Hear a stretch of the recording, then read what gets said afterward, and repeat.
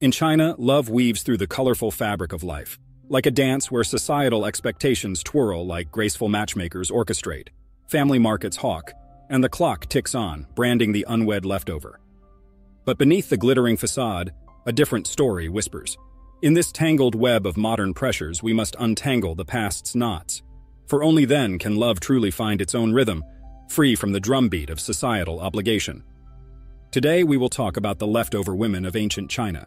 As we delve deeper into the history of ancient China, we discover a rich tapestry that is weaved with stringent social mores that restrict what happens between the sexes. During the spring and autumn seasons, an unusual event known as the mid-spring meeting took place, as referred to by the locals. According to the customs of the Zhou dynasty, this ceremony occurred every year in the second month of spring. Despite its appearance of being a romantic gathering, it had a coercive aspect, as it was organized by local governments. Individuals who chose not to participate were subject to legal penalties, as stated in the following declaration. Anyone who does not take part in the meeting for no reason will be punished. Criminal charges for unmarried offspring in the southern kingdom of Yue. In the course of subsequent exploration of the southern kingdom of Yue, a more authoritarian strategy was implemented. Criminal charges may be brought against the parents of unmarried adults, specifically spinsters who are older than 17 years old or bachelors who are older than 20 years old. This severe enforcement highlighted the importance that is given to societal expectations regarding marriages that take place at the appropriate time, depicting a society that is willing to deploy legal measures to guarantee that established norms are adhered to. The imposition of taxes during the Han Dynasty. A fresh facet of the dynamics of marriage was established during the Han Dynasty, and that was the practice of taxes based on marital status. Women under the age of 30 who were not married were subject to a tax burden that was 5 times higher than that of their married counterparts.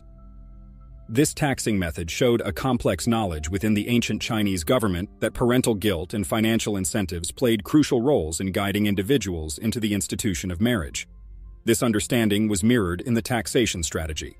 Taxation based on marital status during the Han Dynasty. A change in the way that matchmaking was conducted occurred during the Western Jin Dynasty, which was ruled by Emperor Wu. This change occurred as time advanced. Direct action was chosen by the government as an alternative to the use of mixers and other punitive measures. It should be noted, however, that this intervention was not devoid of any gender biases.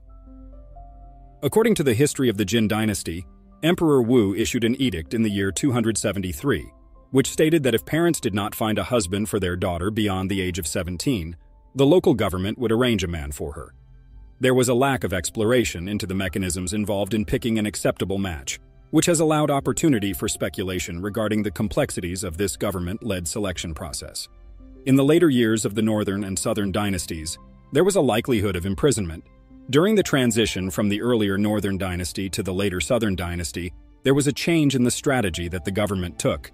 The fact that scheduling matches required a lot of effort appeared to lose favor, and a regulation that was fairly concerning came into existence. The statement that if a woman did not get married after the age of 15, her entire family would be sent to prison was documented in the history of the Song Kingdom. With this extreme approach, it was inferred that the risk of being imprisoned was greater than the amount of effort that would be required for traditional matchmaking. There was an increase in the use of coercive measures, which served to highlight the severity with which societal norms were imposed during this time period. Differences between traditional methods and contemporary obstacles. At the same time that we are contemplating these historical practices, it becomes abundantly clear that the present issues that young people in China are confronted with, particularly in the area of marriage, are quite distinct from one another. There is still a lot of pressure on people to get married, but the ways in which society and the state go about doing so have changed. The use of legal repercussions and taxation as instruments of coercion has been common in ancient times. There are a variety of ways in which cultural expectations present themselves in the modern period. Some of these methods include parental pressure, scrutiny from the media, and the widespread notion of being referred to as a leftover woman. Millennials in modern China. At the present time, China is experiencing the phenomena of leftover women, which is a word that is used to refer to women who are not married and are in their late 20s or older. As a result of nagging relatives, a constant assault of media that questions one's self-worth, and the ongoing cycle of blind dates and condescending counsel from married acquaintances, the pressure to conform to the standards of society is tangible. The absence of the legal and financial compulsion that was characteristic of ancient China is, however, a significant difference that becomes apparent via this analysis. The contemporary Chinese landscape includes marriage markets, which are places where parents actively participate in the process of matching their children with future spouses. Despite the fact that this may be a reflection of activities that have occurred in the past, the absence of legal ramifications provides the individuals engaged with a sense of autonomy. It is possible for parents to provide public displays of their children's profiles at locations such as Tiantan Park in Beijing. However, the children themselves have the freedom to determine the extent to which they are involved. Cultural shifts. The evolution of society's ideas on marriage over the course of several centuries is an interesting phenomenon to observe. When compared to the severe societal expectations that existed in ancient China, the current emphasis on human autonomy and personal choice reflects a departure from such expectations. There has been a movement in the narrative away from weddings that are required by the state and towards a more sophisticated understanding of the complexity that encompasses human relationships, understanding the relationship between autonomy and tradition.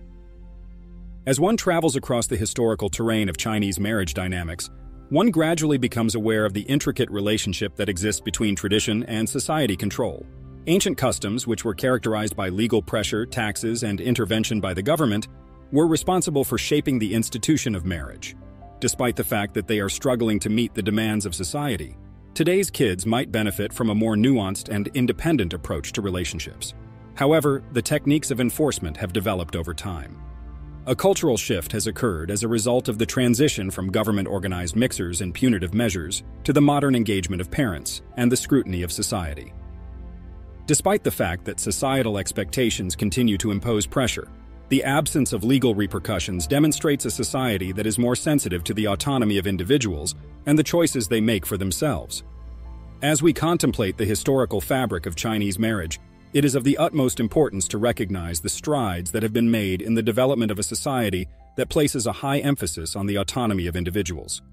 However, the ability to choose choices without fear of jail represents a substantial shift from the coercive tactics that were prevalent in the past. The hardships that today's young, who are labeled as leftovers in their late 20s, may be similar to the challenges that were encountered in the past. In the grand narrative of Chinese history, the evolution of marriage dynamics serves as a testament to the adaptation of cultural standards. This is because marriage dynamics have evolved over time. The shifting shapes of contemporary relationships point to a society that acknowledges the significance of individual happiness and fulfillment, despite the fact that tradition may cast a long shadow. In order to successfully manage the intricate relationship between autonomy and tradition, it is vital that we continue to investigate and challenge the expectations that society has for us. The durability of cultural traditions is demonstrated by the historical progression from matchmaking that was regulated by the government to the engagement of parents in marriage markets in many modern societies. On the other hand, it highlights the significance of modifying these behaviors so that they are in accordance with the principles of personal liberty and personal choice. So guys, let me know your thoughts down in the comments section below. For more interesting content, give this video a thumbs up and don't forget to subscribe to the channel for more awesome content. Have a nice day, and I will see you in the next video.